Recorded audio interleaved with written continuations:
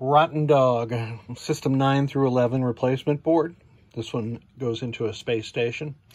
And the problem with this board was that somehow high voltage had gotten shorted to something in the game under the playfield is what the client mentioned, but it blew up this 7.4 HCT 154. As you can see, there's visible signs of distress there.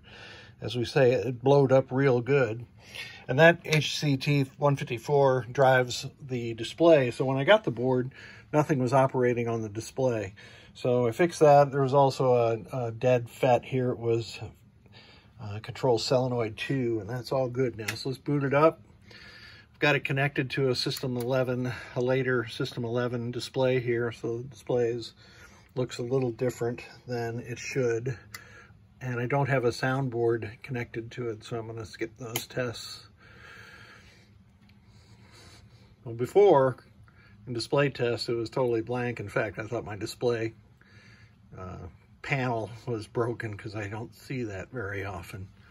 There's a little trick with the X-Pin display here. You can set it to data east and it renders these early System 11 games fine. So you can see the display is working just fine. Again, I don't have a soundboard attached. Lamp matrix all operating properly. I'm going to skip the single lamps and go straight to coil test. That was 1A and 1C, 2A, 2C, and 3. You can see 4. There was no 5A.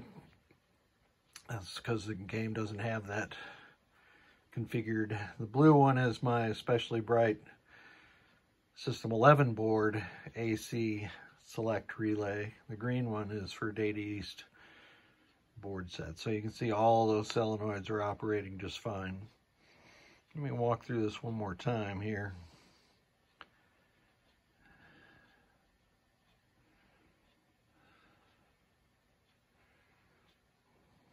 It was 8, 9. I must skip solenoid 13 for some reason on this board set. And the next test is switch edges.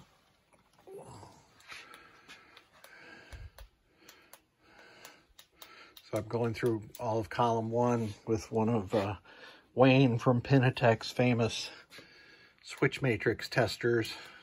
I have 4 of these I've assembled now. Good thing to do on a quiet night when you don't have much to do is you can put these things together. So there's all the switches. They're all operating properly. And we can scroll through the audits and adjustments. And this board set is going to reboot. You can see the LEDs are doing what they need to be doing. The lamp matrix is operating properly. And our display is back in business. The only coil that's lit up is the A side, C side select relay.